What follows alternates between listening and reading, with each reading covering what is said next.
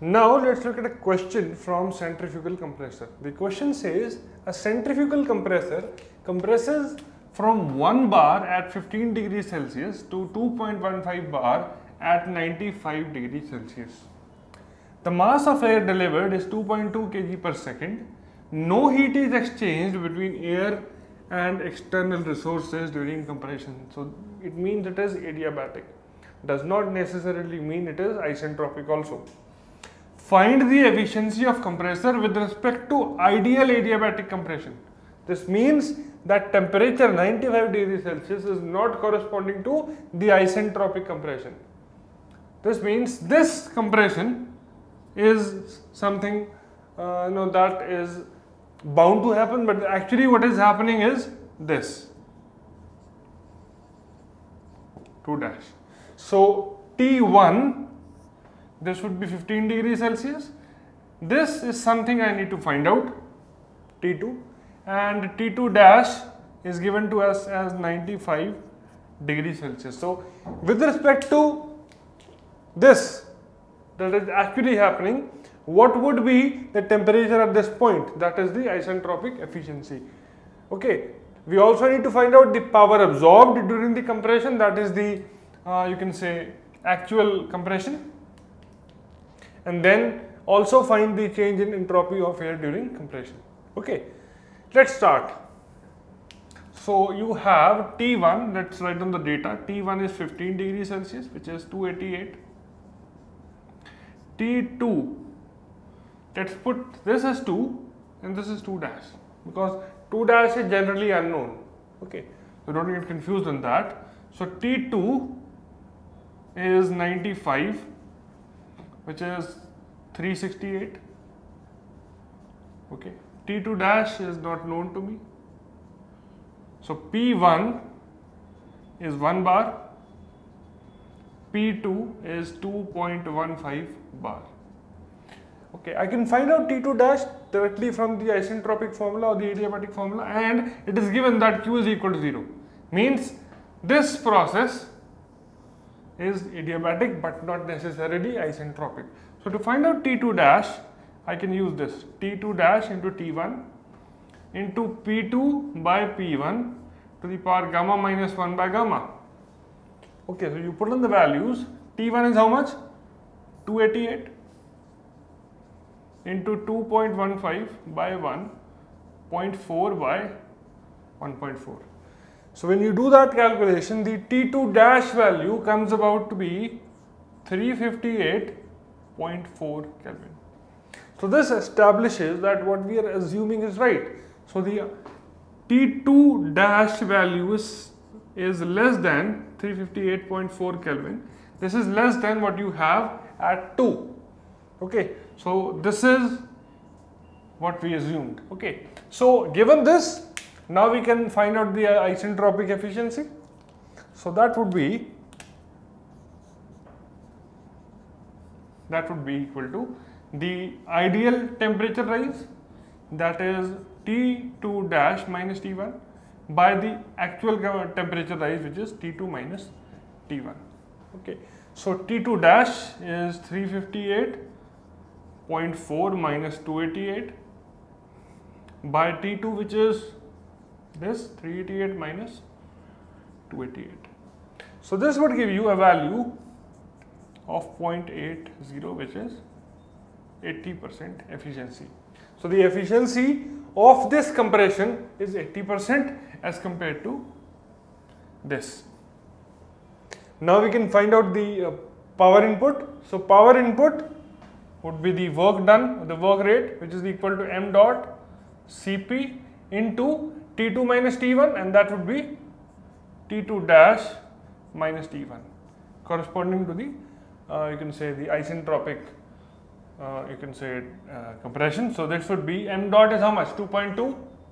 So 2.2 into 1.005, that's the Cp for air. T2 dash is how much? 358.4. Okay, minus 288. So that would leave you with a power input of around 156 kilowatts. So this is the power input.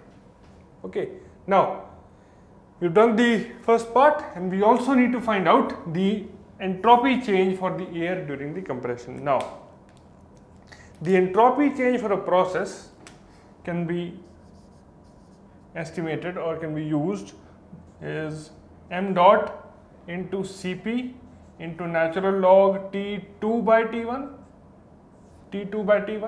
okay, minus R natural log P2 by P1.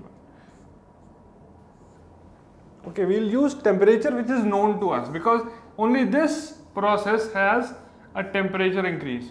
Oh, sorry, an entropy increase. This is an isentropic process with no entropy increase or no entropy change, I would say. Okay, so this is m dot is 2.2 into Cp is 1.005 into natural log T2 is how much? 368 by 288 minus R for air is 0.287, so this is 0.287. Natural log P2 is how much? 2.15 by 1. So this will give you an answer for the entropy change of air during compression, and this is the entropy change for a process. You should remember this formula. Okay, so this would give you a value of 0.586 kilojoule per Kelvin. Okay, so this is how we look at a question like this. Simple enough.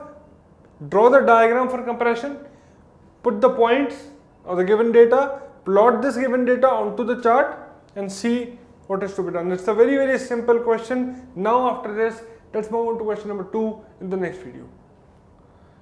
Now let us look at question number 2 on centrifugal compressors. The question says, a centrifugal compressor running at 12,000 rpm delivers 600 meter cube per minute of free air. The air is compressed from 1 bar and 27 degrees Celsius to a pressure ratio of 4 with an isentropic efficiency of 85%. So this is not an isentropic compression. The blades are radial to the impeller, but of course outlet and flow velocity of 60 meter per second may be assumed constant throughout. So Vf is constant. The outer radius of the impeller is twice the inner one and the slip factor is 0.9. There are 4 things to find out. The first one is the final temperature of air. Second is the power input to the compressor. Third is the impeller diode inlet and outlet, and the last is the width of impeller at inlet. So let's start by writing down the data given to us. So we are given the RPM, which is 12,000. Okay. Then we have the volume flow rate, which is 600 meter cube per minute, which is 10 meter cube per second. Okay, the air is compressed from 1 bar, so P1 is 1 bar. How many kPa this is? This is 100 kPa. Okay, temperature is 300 Kelvin. Okay, to a pressure ratio of 4, so P2 is 4 bar, which is 400 kPa. Okay, the isentropic efficiency is 0.85. Okay, the flow velocity is constant, so let us say Vf1 is equal to Vf2, which is equal to 60. Okay, and the outer radius is twice the inner radius, so you have R2 is equal to 2R1. So this is given to you, and we also have the slip factor 5, which is 0.9. Right, so this is given to us. Let's first of all find out the isentropic temperature of the air after compression. That would be T2, and that is T1 into P2 by P1 upon gamma minus 1 by gamma. So this would become 300 into 4 0.4 upon 1.4. So this would give you a T2 of around 445.79 Kelvin. So this is T2.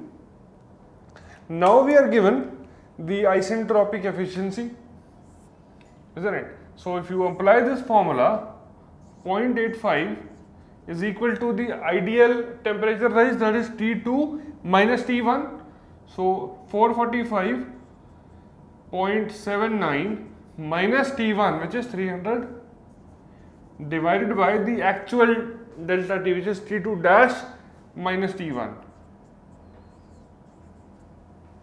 So from this equation I can easily find out T2 dash, that would be the final temperature of air after compression, given that your isentropic efficiency is 85%. So T2 dash, this is approximately 472, so 471.52 Kelvin. So this is what your final temperature of the air is. So we are done with this particular part of the question. Second is the power input to the compressor.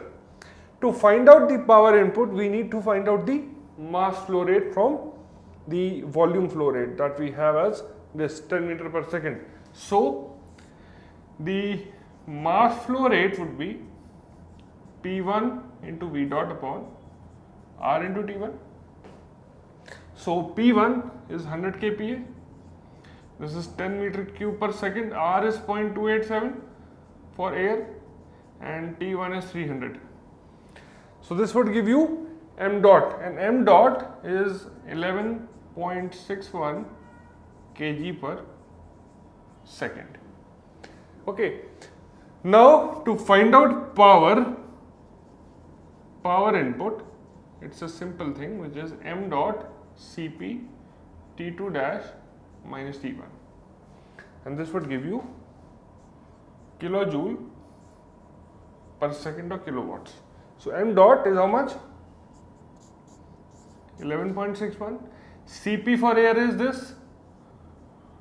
T2 dash is this much, 471.52 minus T1 300. Okay, so this will give you a power input of around 2000 watts or kilowatts. This would be 2001.3 kilowatts. So this much amount of power has to be given in order to get this kind of performance from your centrifugal compressor. Now the second part of the question is also done. Now let's come to the third part, which is the impeller dia at inlet and outlet. Let us say the impeller dia at inlet is D1 and the outlet is D2. We have the relation between the radii of the inlet and outlet, so the same expression would apply onto diameter values. Let's start with the outermost, that is the D2 one.